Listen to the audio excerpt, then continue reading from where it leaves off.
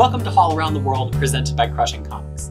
I'm your host, Crisis with a K, and I'm here in my Wellington, New Zealand home, which is probably around the world from many of you. And as it turns out, it's around the world from most of the places that you might buy collected edition comic books. So to have a collection like this, it's got to get hauled around the world.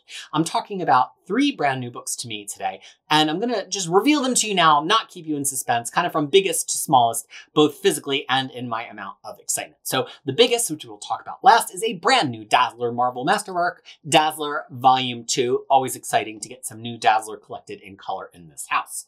Then we have Black Panther Epic Collection, Volume 3, Panther's Prey. I have a lot to say about this one.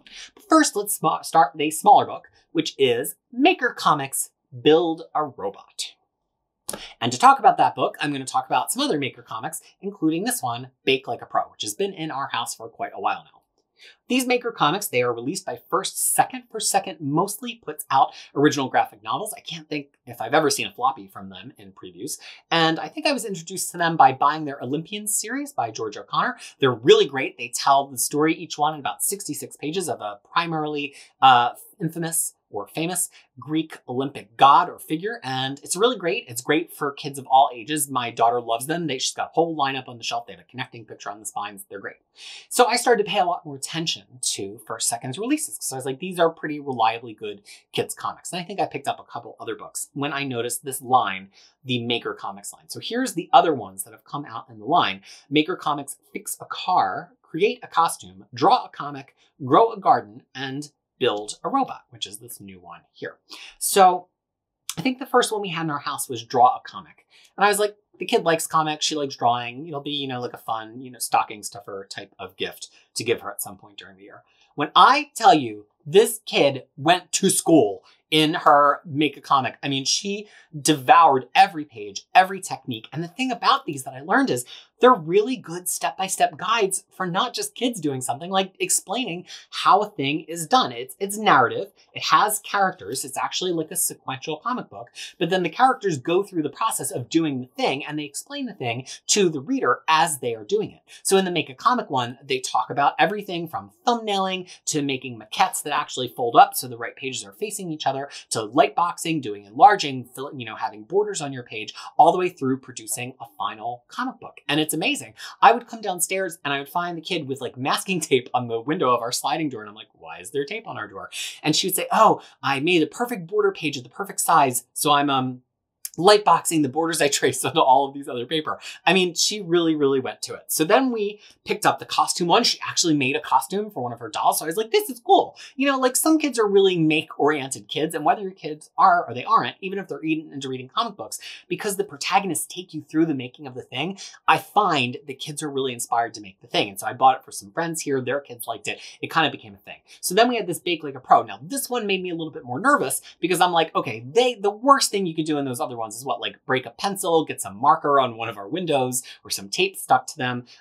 Clearly the sewing of the costume is done with a little bit of supervision. But Bake Like a Pro, I mean, we're talking about ovens at this point. I'm like, I was a little nervous. But no, it follows the same formula. It explains why cookies work, why breads rise. It has ingredients, and it's funny. The bread talks, it has little talking bread. It's adorable. So at this point, I'm like, let's go. I actually learned some stuff from that one. So I got this one, Build a Robot. Now, my child is obsessed with robots and technology and putting together technological things. But I was nervous because, like, what kind of a robot are they even going to tell you to make? What's really interesting about this is, first, it kind of gives you some background. It doesn't just assume that you already know what robots are in the real world. And so it has this robots totally not evil timeline that explains everything that's a robot, from an original clockwork robot-like creation called Automata by Chinese artists in 200 BCE, all the way through inventor Kevin Grannon creating the world's first robotic armpit with the ability to sweat in 2011. So it really characterizes that robot is not just this little boxy creature who waddles around. It's anything that can take an automated action. And then it starts to explain a sequence of ways that you can do this. Now, some of them require some things that you might not be okay with giving your kids for an experiment. At one point, they want a vibrating toothbrush. I don't know how cheaply that can be had. But a lot of the things in here are things that are just built to vibrate a little bit, move a little bit, an LED that lights up a little bit. So it's not like they're going into like a hardcore construction project. But it actually goes into explaining gears. There's a carbot that actually could potentially move. So this one maybe requires a little bit more supervision. And some of the charts and things in here are much more detailed than the ones in the past ones. So I don't know if Build a Robot is the first one you should get for your kids, but I'm a huge fan of these series. And if your kid likes comic books or making comic books at all, I really, really highly suggest you get that Draw a Comic. Now I'm probably going to get all of them. Grow a Garden seems pretty innocuous, but I'm a little nervous about Fix a Car. Like, what is it going to tell the kid to do? Am I going to walk outside? She's going to be like under the hood of the car. We'll see. Okay, moving on. Now let's talk about Black Panther Epic Collection. To talk about this Epic Collection, which covers Black Panther from 1989 to 1994, I think we actually first have to talk about his other two Epic Collections. So his first Epic Collection, which is Panther's Rage, covers him from 1966 to 1976. It has his initial appearance in Fantastic Four 52 and 53, totally classic if you've never read them, and then his starring series in Jungle Action 6 through 24.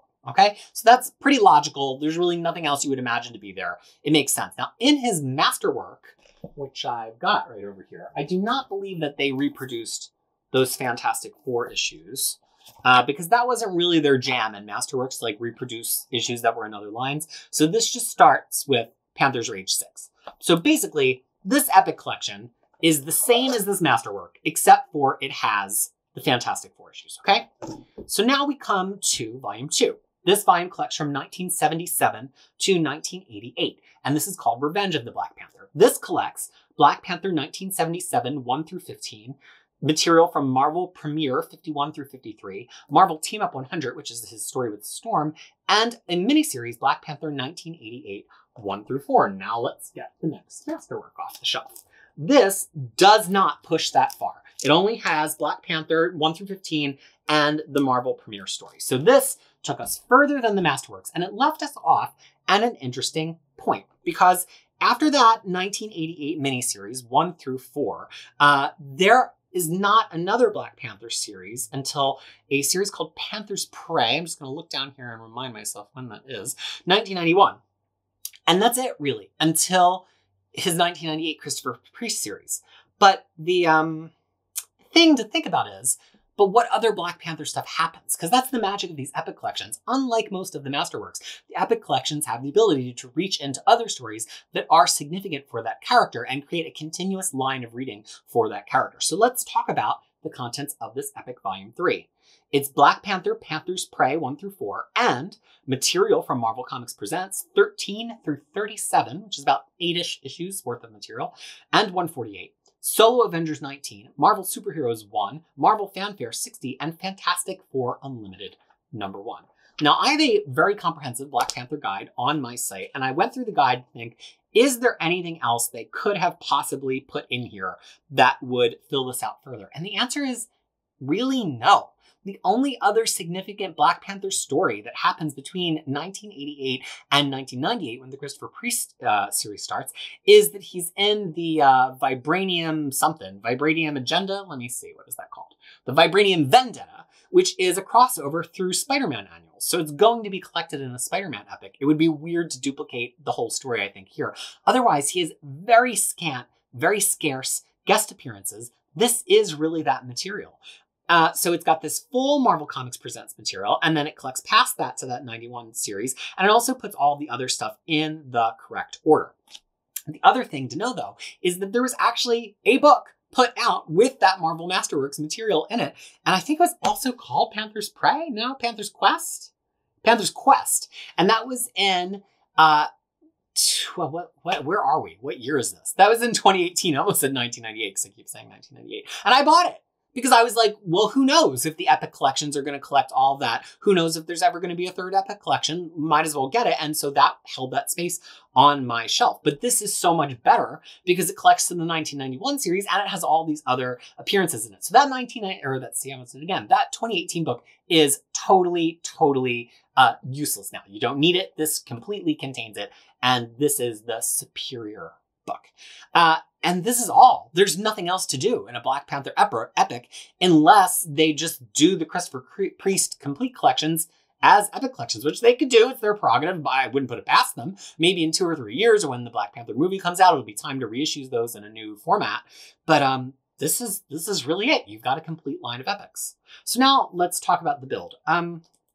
It's got a decent spine quality. There's nothing really notably bad about the covers. Stock is not the super high gloss stock like we've seen in Silver Surfer. It holds the colors well. There's some really unusual coloring that's a little bit more painterly in some of this Panther's Prey material, and actually in some of the Marvel Comics Presents material as well. And I think it holds the colors really well. I think if you went with a really glossy paper, some of the textures here would look a little bit wrong. And I think if you went totally matte, it wouldn't kind of pop off the paper. I think this is a good choice. I really do. I think this is a really nice build quality. There's a little bit of show on the whites, but not enough that it really bothers me. I mean, I can see on a page like this border comes up a little bit higher than the border on the page behind it. And I could see a little bit, but not in a way that distracts me. Although I can fully see the opposite side of the other page through it. So probably some people will feel like it's a little bit thin. This is going to be one of those 3 current ones. I don't know that I have a guess. It is produced by Silisco. So highly recommended if you like Black Panther, especially if you want to have that stuff leading all the way up to the 90s. Now, after this, he does make a few appearances after 1994. He is briefly a cast member in Fantastic Four shortly before Onslaught. So I don't want to make it out that this is like every single Black Panther even, shows his face, but it's everything significant and really good stuff. Okay. Dazzler. It's always a holiday when I got a new Dazzler book in my hands. And this collects Dazzler's number 14 through 25. Now, we didn't know for sure how far this would collect because the first one, collected through 13, but it had a couple of prelude things in it too. Where is it up here? It had her appearances in X-Men 130 and 131, and it has Amazing Spider-Man number 203. And actually, this new one is maybe a hair thinner than number 1, maybe just a hair. And but it collects the right amount of stuff. Her series only goes to 42 issues, but we've also probably got to get the 4-issue Beauty and the Beast miniseries in there, as well as her graphic novel, which is several issues in length, practically. So that means we have another 18, 22, 23. So it makes sense. The next 2 are probably going to be a similar size to this. The thing that I love about Dazzler as a series is not that it's just Dazzler, but it's kind of another Marvel team-up book. Like, Spider-Man had Marvel team-up, also with the Human Torch. Thing had Marvel 2-in-1. Dazzler could have very easily been called, like, Marvel Spotlight. Well, there was a Marvel Spotlight. It could have been called, like, Marvel, I don't know, Marvel Dazzles. But the point is that in almost every issue, Dazzler is hanging out with somebody, fighting with somebody.